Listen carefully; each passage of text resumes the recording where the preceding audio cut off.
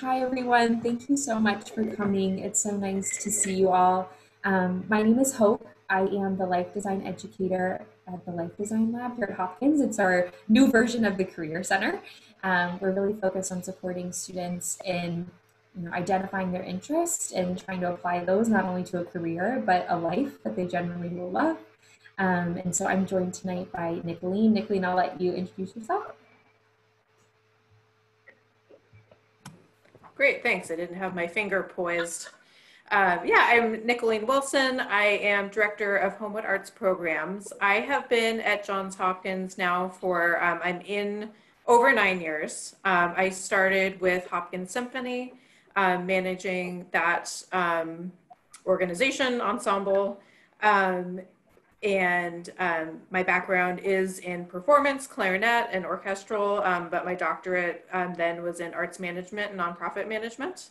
And so then for the last now 2 years, first as interim and now permanently, I'm Director of Homewood Arts Programs, which oversees all of the co-curricular arts programming on campus. So including the 50 student arts organizations, Center for Visual Arts, Hopkins Symphony, and just the various and ever expanding ways that we have arts programming on campus for Homewood students and beyond.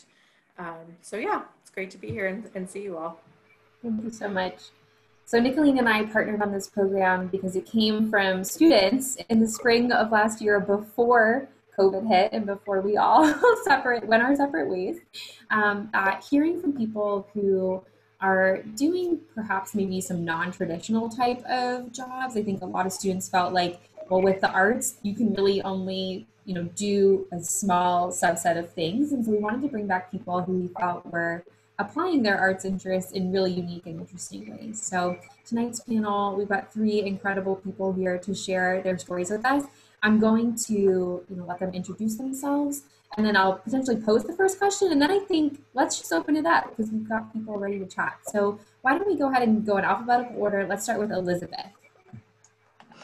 Hi, everybody. I hope your semester is going well. I can't imagine because work has been interesting. I actually am a classically trained musician. I play the oboe, and I started piano when I was like 5 or 6, like most people do. Most musicians, I guess, do. And I attended Hopkins. I went to career school, and I have a bachelor's degree in Romance languages, and I have a bachelor's from Peabody as well in oboe performance. While I was well, what I do today now is I am the manager of institutional partnerships at the Baltimore Symphony. And as a classical musician, that's like super cool. And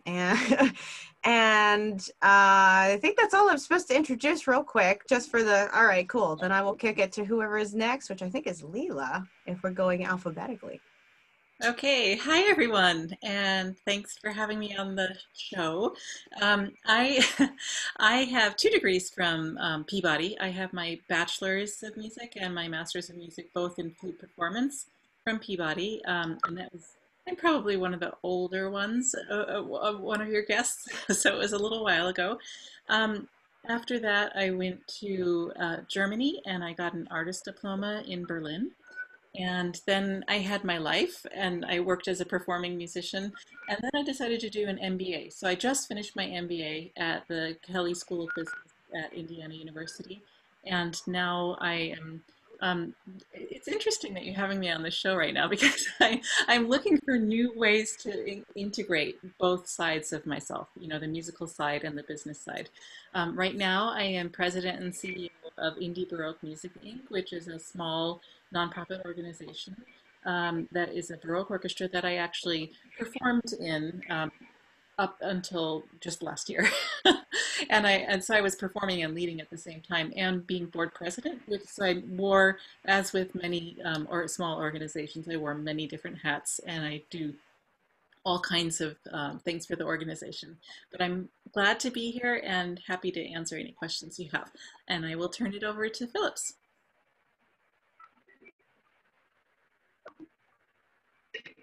Hi everyone, I'm Phillips Mitchell. I have a bachelor's in English from Johns Hopkins. I was class of 2013. In terms of my arts background, I'm definitely the least musical and probably artistic on this panel, but I did grow up, taking piano lessons for like my entire childhood. I think I picked up cello again in like 6th grade. But when I came to Hopkins, I just dropped basically all my instrument playing. However, I was involved in witness theater, which I believe is still on campus. It was like the only, or one of the few, student-run theater groups at the time. So I was a playwright for witness theater during my time there.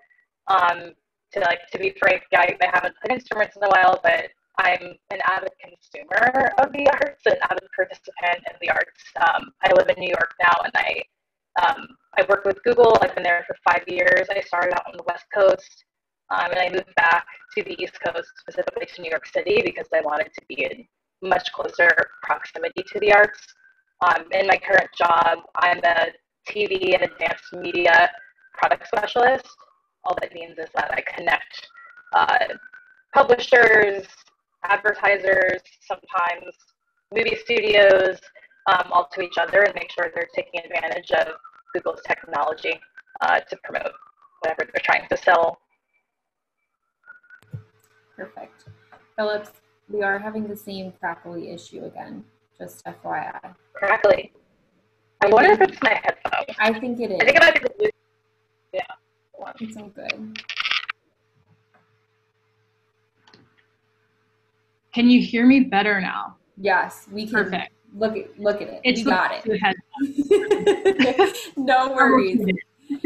Okay, so do you need me to repeat myself, or okay? I think we caught it. Did anyone have anything they wanted to clarify? Okay, we got it. We're doing great. Don't worry. Okay, so I do want to give time and space, to our guests to ask questions.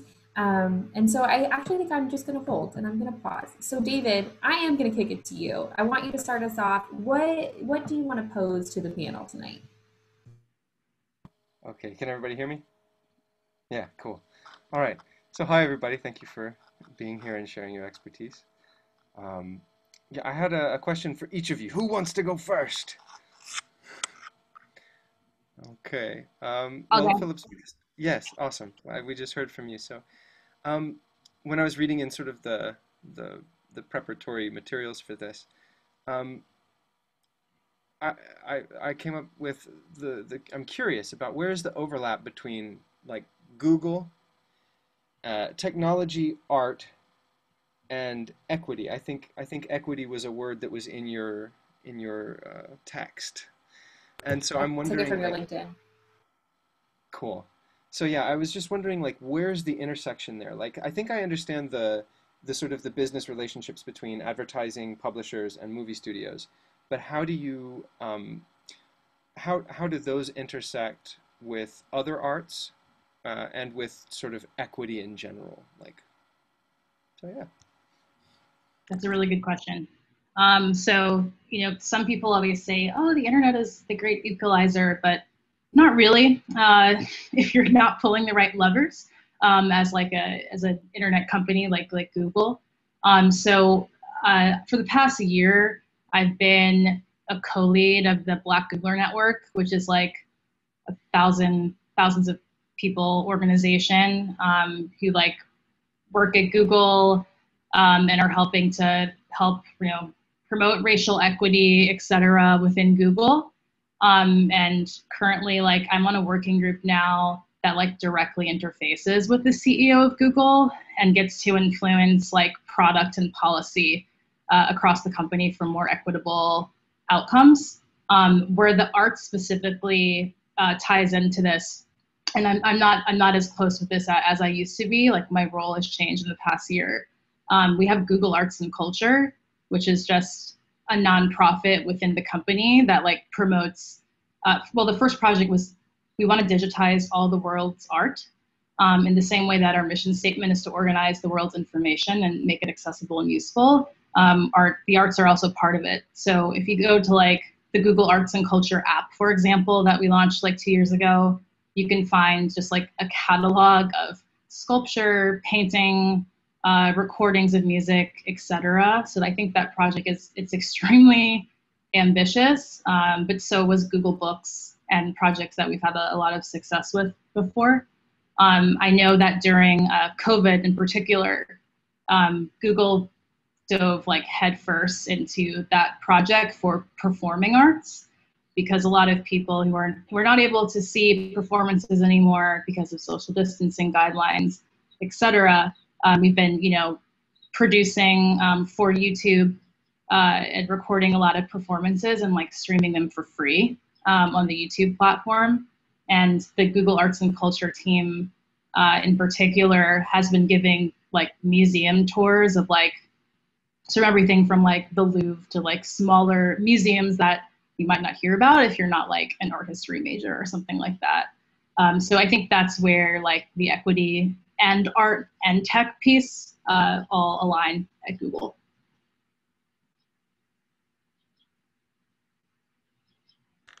That's awesome. And then I got interrupted by my Google Wi-Fi point over here. It heard you say Google, and it's like, So oh, annoying. I'm glad you're glad. More intersections. But that's wonderful, and I was aware of the arts and culture app, but I haven't really like dived into it. I'll have to dig deeper. It sounds like you guys are doing really cool work over there. How do you guys take care of the performers and the creators as you make this content available? I haven't done any like theater projects with that team, so I can't speak to that. But I do know for like the New York City Ballet, I can just speak to that because I live pretty close to Lincoln Center. They've been doing like fundraisers on YouTube and streaming previously unshown recordings of ballets. Like we've added this new donation bar like underneath YouTube videos. So say if an institution wanted to show content for a limited period of time and like have basically a fundraiser virtually, we've added that new feature. That's one example that I can give. Awesome. David, did you want to keep rolling with your questions? Sure. Sorry, I feel like I'm monopolizing. I think they're helpful for everybody. That was so interesting. Cool. Well, then I will onward. Who's next? Are we going to go in reverse alphabetical order now? All right. Leela, thank you again for being here. So I'm curious, Indie Baroque, how long has that organization been running? Yeah, so Indie Baroque is 32 years old. Awesome. And they started as a very small chamber orchestra, chamber ensemble, basically, a group of friends who got together and played, and then it kind of grew and mushroomed from there. And at the point where we got really a pioneer of the early music movement to be the artistic director, Bartosz Kajkin is the foremost Baroque flutist in the world. He is our artistic director. Then things began artistically to really increase, but not on the management side because there was a real disconnect. And so I think what I've been able to do through my studies and my knowledge of nonprofits is to kind of bring the management up in par with the artistic level. So it's been really an exciting opportunity. Awesome. How are you growing the audience for Baroque music? Like, are you finding traction with like younger people? Are you like through social media? Like, what works for you guys, and what have you tried that doesn't work? Yeah, so that's a really good question. Yes, we are using social media. I actually opened a TikTok account, which I never thought I'd say in my whole life. But we have this fantastic. So we got a building marketing capacity grant from Lilly Endowment just this spring, and that enabled us to kind of really increase our marketing footprint. And what we did is we first of all hired someone to do a strategic marketing plan for us, and he subsequently became a board member because he believed in what we were doing so much. But we hired a Kelly MBA student, like a current student, to be our digital media intern for the summer and then for the fall again. And that is largely thanks to the pandemic, because there are a whole bunch of MBA students who had their internships revoked, or just they lost those opportunities and they need to do those. So she's a Chinese student who is really adept with digital media, and she worked for Starbucks in China, and she actually got them to approve one of her initiatives, and it was just really cool what she did. So what is she doing? She is reaching out to a younger audience through Instagram, through I don't think she's using Snapchat, but she's using Twitter and Facebook. And now we have this. Well, we tried WeChat, but we couldn't get it to work. It was when all that was going on. So now we have this TikTok account, and I'm not sure what she's going to do with that. The whole idea is not to just focus on the young people, but to keep bringing our traditional audience into this kind of digital world that they may or may not be comfortable with. So we send out emails that have step by step. How do you actually get a Spotify account, and follow us on Spotify? How would you actually watch a YouTube premiere? Because most of them don't know how to do that. Now, a lot of them know how to click on a Zoom link if they want to go to church, and they haven't been able to do that. But I feel like there's some education that needs to be involved in that. And so we're focusing on both ends at the same time, building that young audience with content that may be exciting to them. Because Baroque music is really the flip side of modern music. And then you've got the whole canon in between, romantic music. But Baroque music can be seen as kind of hip and alternative. It kind of accesses the same kind of feelings of nimbleness and small alternative kind of niche music. So that's what we're aiming towards with the younger crowd, and they seem to be responding to it. At least in the digital world, they respond to it, and we're trying to see if we can convert that to actual in-person attendance. That Right. must have been a long answer for you, but No, that was perfect. Because you answered the question that I asked and the question that I didn't ask, that I should have asked. It was how are you engaging younger audiences, but also how are you engaging your current audience, especially today? right. So that's great. That all makes great sense. Do I get one more? So I would go ahead. I know you got to go, so I think you should. So why don't you pose a question to Elizabeth, and then I see Natalia, you have your question in the chat, so we'll pivot to that. I think that pivots toward a question I have too. So I think we're moving in the right direction. You're all being very generous with me. Thank you. Elizabeth, hi. Hi. So, yeah, okay, the symphony. So, and you're partnering with the community organizations. What are some of the most meaningful partnerships that you guys have engaged in, and how did technology play into that, and how did they grow audiences and create like meaning and value for those audiences? So, full disclosure, I've been there for 2 months, so I'm going to do my best to answer that question.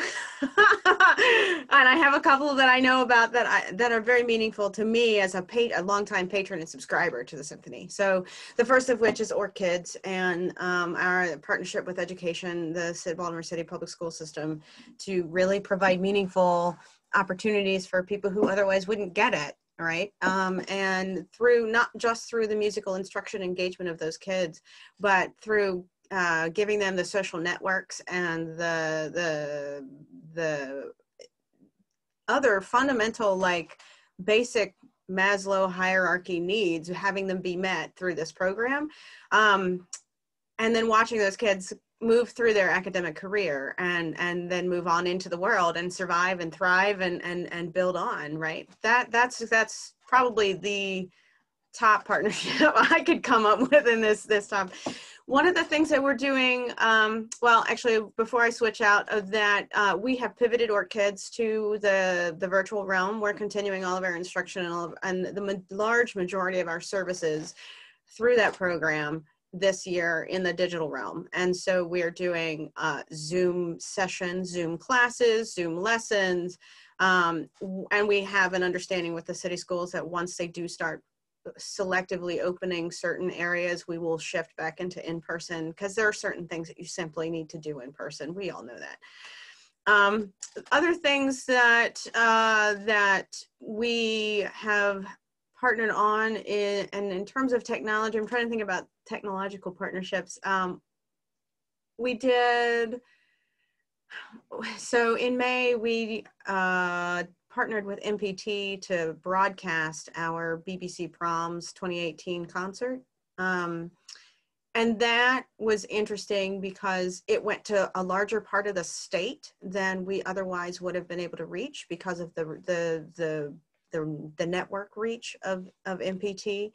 And we also heard that like people tuned into it and it outranked sort of the local news and syndicated broadcasts that were happening at the same time. So like people were tuning in intentionally to MPT and engaging with that program in a way that we had no idea was going to happen. Like we were surprised that happened. We were glad that it happened, but we were also surprised about it.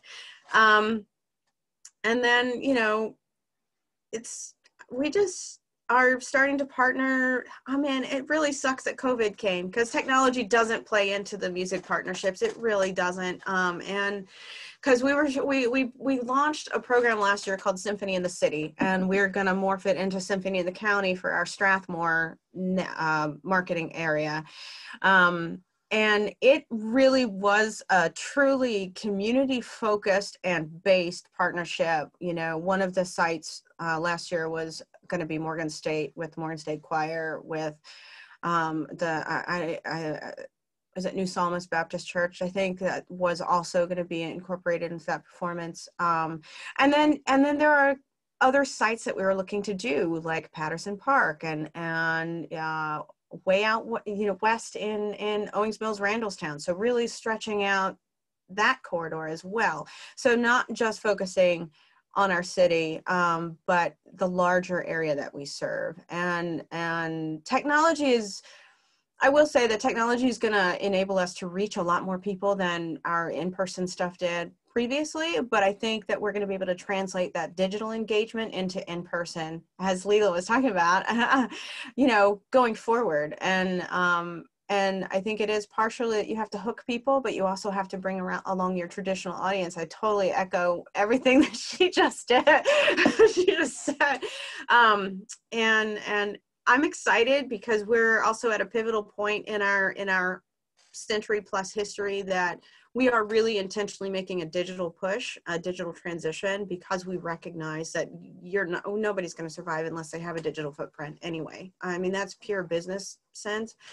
But again, it has long-term positive, like, the world of opportunity is just so much more larger when you really fully take into account all of the stuff, all of the sheer stuff and partnership opportunity that exists in the world. And it's making the connections that are important. So being intentional about what connections you want to make and then how you want to translate that into program is equally as important as doing the work. And I would just say community, our favorite partnerships are always going to be back in our local communities. So that's the other part of it. So. Beautiful. Thank you so much. Awesome. I love Natalia's question because it starts in the same direction where I was starting to go, just kind of hearing, you know, your initial thoughts around what each of you do. I'm interested, and Natalia's interested too. So the questions that Natalia put in the chat, are specifically for Phillips, but I think we can broaden them a little bit and start with Phillips. So my question really is like, can you walk us through your process for like how you were determining what it was you wanted to do as a job, and how did, you know, your interest and love of various arts factor into that?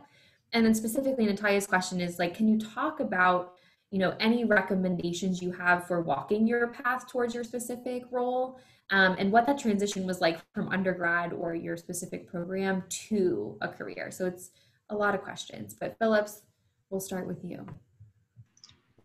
Yeah, that's a great question. my career path was very non-linear. So I think my number one takeaway for y'all would be to like just be patient, but don't lose sight of your actual passions. So immediately following college, as I mentioned, I was a playwright at Hopkins, and I wanted to go into theater. So I applied to a bunch of theater fellowships and internships and like literally didn't get any of them. And I had no choice but to get a desk job, some boring corporate job outside of that world. And I ended up working for this startup that was like an educational platform. Almost when it's interesting how now everyone is using these like online classrooms, but like back then it was so frowned upon. A lot of the elite institutions, including Hopkins, that we were pitching this product to, we're like, oh no, we're not an online university. Like we're never gonna need this type of hybrid platform. And now look at everyone on Zoom every day for class. So that was the first company that I worked for, just doing sales. And I was literally pitching this to universities. So not connected to the arts really at all. Outside of work, I was always, writing and doing that, but I needed some sort of financial stability. And I like to say, like, I became like a happy sellout because that was my first intro into tech. And then after that, I worked for another startup that was an advertising tech company. And I was working with like movie studios in like the golden era of apps where like every studio was trying to build an app so they could have people also pay for movies on their phones. So once again, like kind of, this was like right place, right time. That company got acquired by a large advertising agency. And I had to make the decision of like, should I stay and work for this larger company that employed me or that bought the company or try something new? And that's when I jumped to Google and they were building a copy of the team that I worked on at the startup and wanted me to build those relationships again with the big agencies in LA. So I moved across the country to California. I got to meet some like cool people, like walk around on like the Fox lot. Like I had never even been to California before until I got these jobs in tech, and like all of this like movie Hollywood stuff was like kind of a pipe dream to me. I was like, oh, I think I just like the stage. But just getting that exposure then led me to what my like next move is outside of work, which is I really want to like, I've been in business now for so long. I really want to like finance and produce films. So there's some Googlers who are directors that, so they film commercials for Google, but outside of work, they're filming their own short films. So I just got asked by like a budding director at Google if I could like produce his feature film. So I'm totally doing that on the side. And I think what's cool about Google is they totally encourage you to pursue your passions outside of work or during work, as long as you spend 80% of your time doing your core role. So I'm just very lucky about this chain of occurrences. And I think I've always kind of been fearless. Like I don't mind jumping to a new company or a new opportunity. I always learn something extremely valuable. And I think I am now coming back to that, script start that I had at Hopkins, and like production. It's just doing it for film, which will be it's something that I'm excited to do in my spare time. And I'm just lucky that Google encourages that type of behavior, because like we're using all of our work tools, and some of the cast members might be Googlers as well, and we can I don't know, finance and like organize a lot of it online. We'll just have to figure out a way to shoot it, which will be fun, I think, as well, figuring out how to shoot during a pandemic. That's so cool. And so I love how your experiences and your fearlessness, you just built, right? I feel like the more fearless you are, the more willing you are to try something, the right things just kind of keep happening, or you have, options to be able to pivot one way or the other. So thank you for sharing that. Leela, how about you? How did you kind of what's your journey? Like, how did you get to where you are, and how much did the arts kind of support you or help you or push you to make certain decisions in your life? Yeah. Sure. I also had a nonlinear journey. I think most people do, and I really appreciated hearing about your path, Phillips, and what you're coming into next. It sounds very exciting. The opportunity to produce films and uh, still do your job and do it at the same time. It's really wonderful. So my journey took me over the continents because I fell in love with a German guy when I was at Peabody. And I wanted to go see what his country was like before I decided where I wanted to live or whether I wanted to stay with him. So we went to Germany, and in Germany, you apply for schools that during the summer, and then you start in the fall. So it's a very short kind of window. So I went over there and I did all my auditions in July, and then I started in Berlin with the principal of the Berlin Philharmonic as my teacher in October. And the first thing I did there was I went on a tour with their flute ensemble to Hong Kong and South Korea. So it was like the world kind of went like that all of a sudden. And long story short, we ended up getting married, and so we had to make a decision whether we were going to stay in Europe or whether we were going to come back to the U.S. And at that time in my life, it was difficult to be in Germany as a biracial person in the arts. I was taken as, and I don't know if this is what you want to talk about, but this is part of my journey.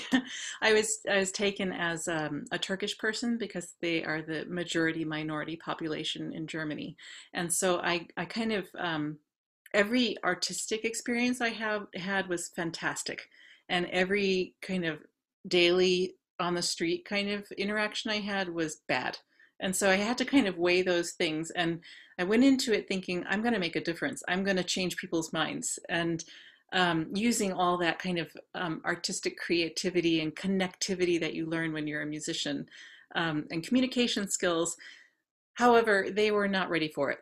So I ended up coming back to Peabody, and then I did my master's at Peabody. And during that time, my husband got a job.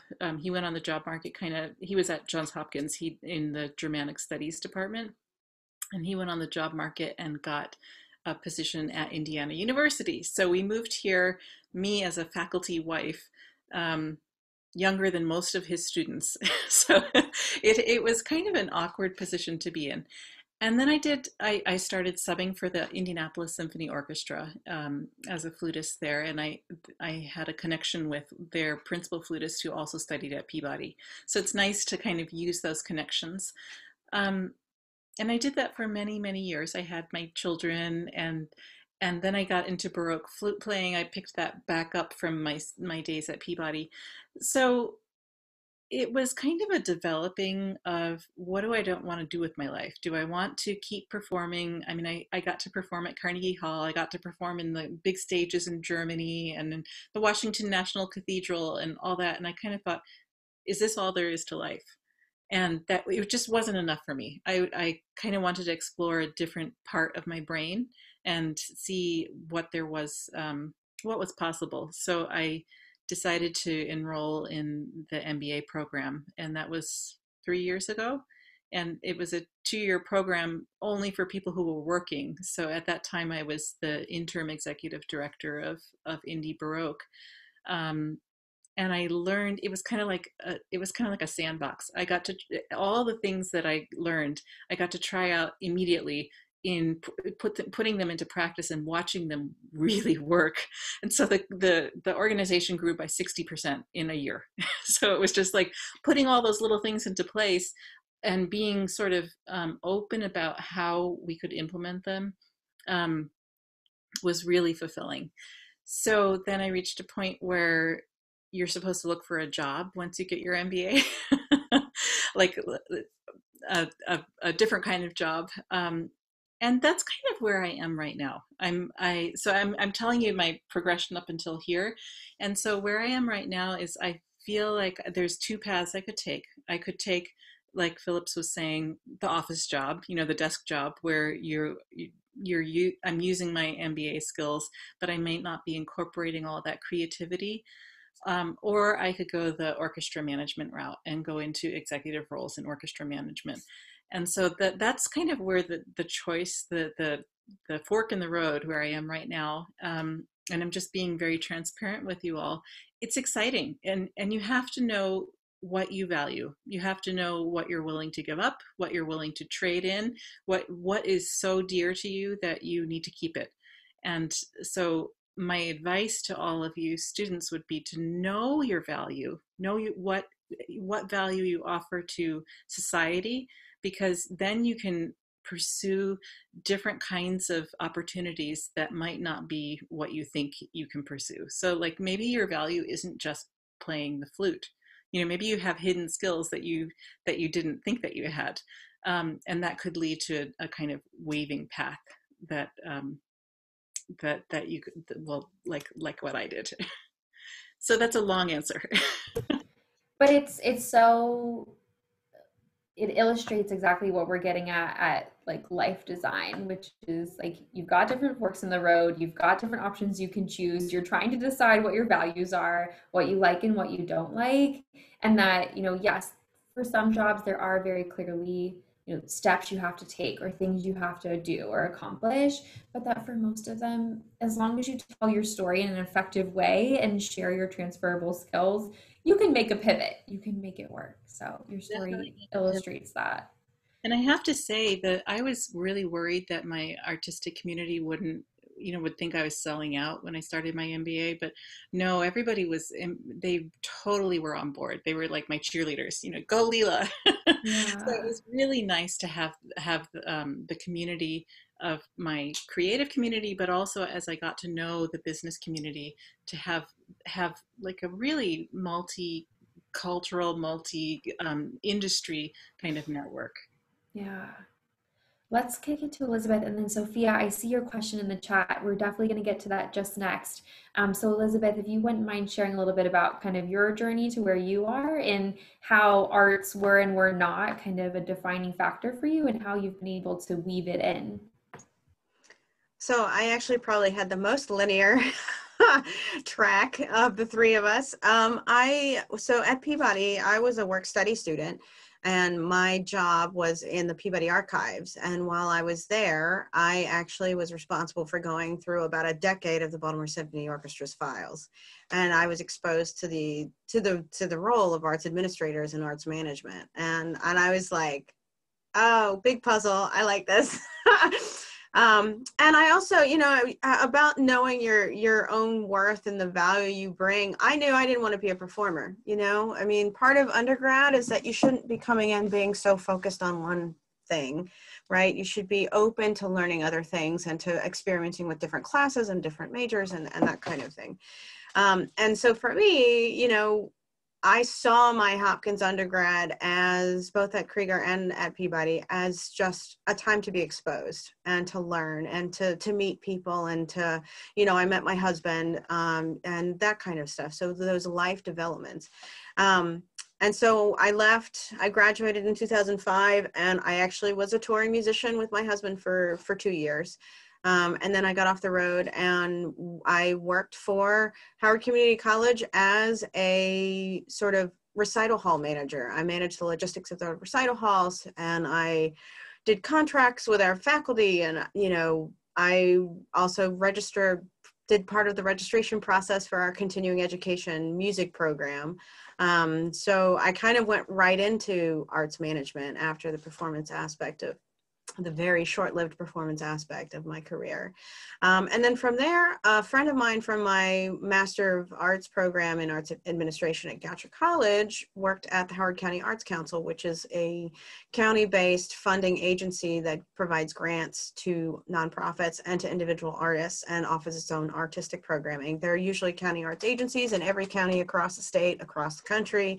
Some states, they just have their state arts council, but that's just so you know, it's a funding mechanism for nonprofits and for individual artists in most places.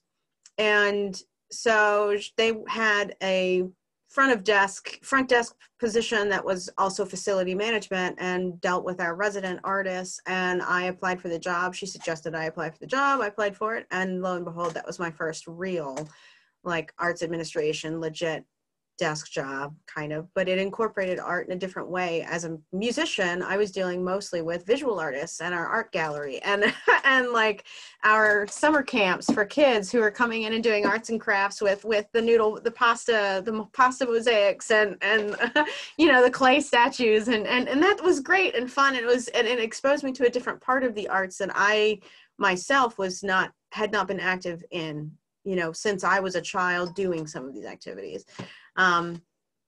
So that brought perspective that I didn't have before.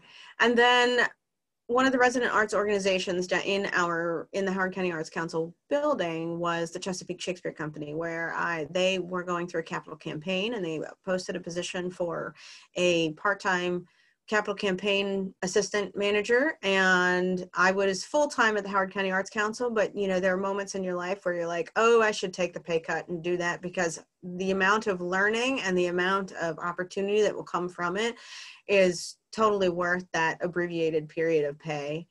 And so I applied and I got the job, and I was there until the end of June. And so I saw them through, gosh, it was a $6.25 million capital campaign and renovation and opening in a new market. We moved from Howard County into Baltimore City.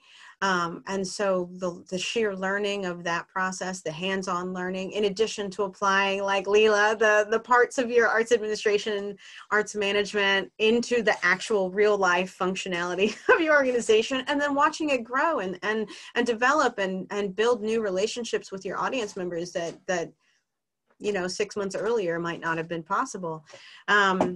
And while there, you know, I was hired as a fundraiser and a grant writer, and I stayed in that role for a long time.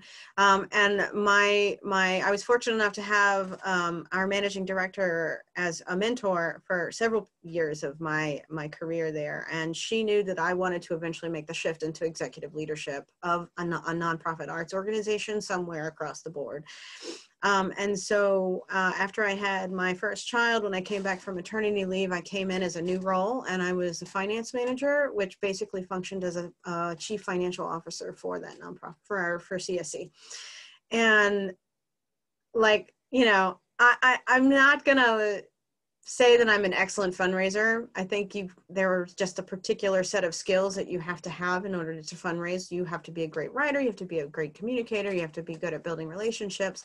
Anybody who has a story to share and can do so effectively can be a great fundraiser.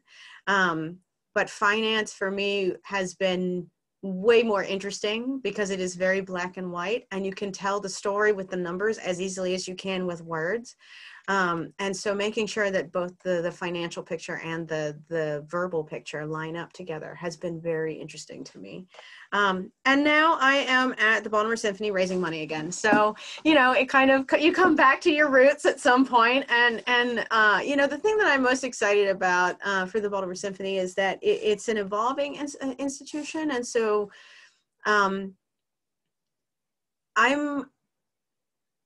I'm eager to be, you know, incorporated into other departments over the tenure of my career there. Like I hope not to stay in the fundraising personally. And that's mostly a factor of where I am in my life stage right now. I have 2 small children. And so that has been very important in terms of protecting my nighttime and my weekend time. For them, like I want to be around for them. Unfortunately for the pandemic, we're all locked in our houses together. So it's really lots of close time right now. But in real world, once we get back into normal, knowing that that's a priority for me will help me also navigate all of the real work that we have to do in our roles too. So I agree everything that Leela and Phillips have said already, like take it to heart and navigate your own paths in your own way, and don't be afraid to not get locked into something, and to be open to learning about, you know, things that you might not have previously thought were interesting, like me in finance. You know, who knew that would be something that I was like, I love it. So I love that. Just be willing to go for it, and you'll end up in finance maybe. That's so great. Okay, we've got a question from Sophia and we've got one from Megan. Y'all are doing great. Okay, so I'm not going to require anyone, to respond.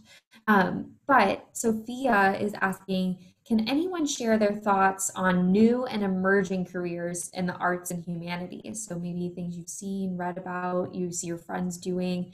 Nicolene, you might have some thoughts here too. What are some new and emerging careers that students might be interested in checking out? So it was extremely hard for me to hear what you were asking, but were you asking that question in the chat? It's open. Yes, it's Sophia's question. Okay, I see. Hello. Sorry. Talk about your thoughts. No problem. Well, I'm curious, like, what your generation, like, is this Gen Z who we're speaking to? Okay, yeah, okay. Like, what are new and emerging careers in arts and humanities? Like, I feel like what I think is new is probably old. Like, could you elaborate? Or are you asking me, like, have I seen any new careers develop? Sophia, do you have any clarifying pieces there?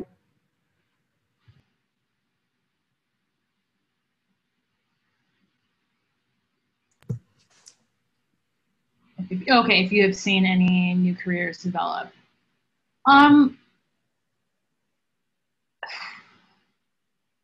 Not, I mean, how new is new? I've seen the same functions, just add a digital title on the front or a virtual word on the front of the title. Like, there's partner or like digital or virtual partner managers, and I'm like, you're just a talent agent. So like at YouTube, we have all these, like, they're either YouTube stars or educators who like use YouTube and are stars like in their own right. And they'll have like basically a talent manager who helps them like gain subscribers and like add revenue on their platform. Seems quite similar to what an old talent manager would do, like trying to help an artist get a book deal, or get a role on a TV show or something like that. I think in terms of like a totally new space, virtual reality, which has been around for a couple years, but product-wise hasn't made it into every household. It's definitely something that at least Google's thinking about, and I know like Facebook has their Oculus headset, and there's like all types of those devices that have launched and are making their ways into more and more homes. So I'm sure there's going to be more like creative directors needed for VR than there are today. I know there's some people who've had to pivot, like, oh, I used to film like a normal 8mm lens, and now I need to learn how to shoot with a VR camera, some of which are 360, and they have I've seen a virtual reality camera and was like, this is so crazy. It just has so many lenses, and it's huge, and I wouldn't want to film anything on it personally. But yeah, I've seen a lot of I feel like that's a new area that there were new technologies and artistic careers could emerge, but everything I've seen on like YouTube, et cetera, is just, it's this, you're still a talent manager. You're just helping people make money via a digital or virtual platform. Yeah, and I would just say in the same line that every artist can't be expected to do all of the back end work, whether it's technical, whether it's financial, whether it's marketing, whether it's fundraising. All of those things support artists to bring their art to the world. And I think, it goes back to knowing where you want to be and what value you can bring to the group, right? And everyone can put an effort forth to provide an avenue for the art to be made and to be shared, because the arts and humanities both are about engaging in thought and engaging with your community and engaging with each other and sharing our our human experiences, right? They're about connecting. And I think that fundamentally, I agree with Phillips, like fundamentally there's not going to be a lot of development in this terms of what you are actually doing, the work that's going to be done. It's going to be in titles, and it's going to be in new technological advances in the field. So yeah, and I would just add, Sophia, that we're at a pivotal time right now. We're taking well, for example, the arts. We're taking the arts kicking and screaming faster than we wanted to go into the next stage, right? And we are using technology to do that.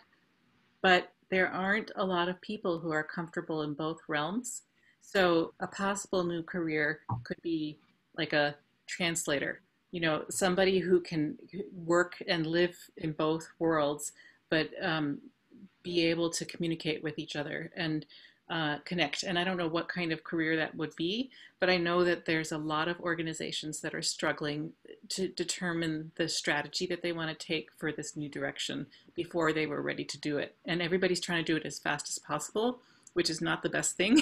But for long-term solutions, to try and come up with those, I think that would be a really cool thing to study. And there are a lot of startups that are trying to figure out how to keep people connected without draining them. Because I mean, this kind of Zoom technology, I'm teaching a class right now on Zoom, and my kids are so fatigued. They asked for breaks in the middle of lectures and just like turn off cameras, turn off videos, so everybody can just stand up and stretch and not be on all the time. So I think that there's those kinds of things would be useful to think about. Yeah, I think I'll just add, actually, I know several people now where the title may not be different, but where the focus around diversity and inclusion in the arts is really a change in the focus of what those positions mean to the organization and to the communities they serve. So I think, positions that are evaluating what art is being created and who's being supported to create that art, and then how that art is being presented and what art that organization is presenting. I do think that that's being done in a new and meaningful way. So I think that would sort of be, and that might be a place where the title itself might not change, but the mission behind that really is that I think is worth thinking about. All right, we're coming up on the 6 o'clock hour, and so I think we're going to end with Megan's question. However, Natalia and Sophia, if you have more questions, feel free to put them in the chat, and I can, connect you all via email, so that way you can, get those questions answered. So Megan asked, for Phillips, how have you incorporated your theater experience from Hopkins into your career in arts and technology? Mainly like the interpersonal skills, so improvising, persuading directors to not change scenes. A lot of these skills are like very transferable. Even just storytelling. Like, I guess I'm lucky I was an English major too. Like, I started my career in sales, and I was having to explain technology to like university provosts and career centers, and it took like some pretty good storytelling skills to make that sale. And then it's the same when I moved to Google, like selling brand new technology that like has never existed before to clients. You have to be able to like craft a narrative and really make them care and envision what their company or service would look like if they integrated with this brand new Google feature.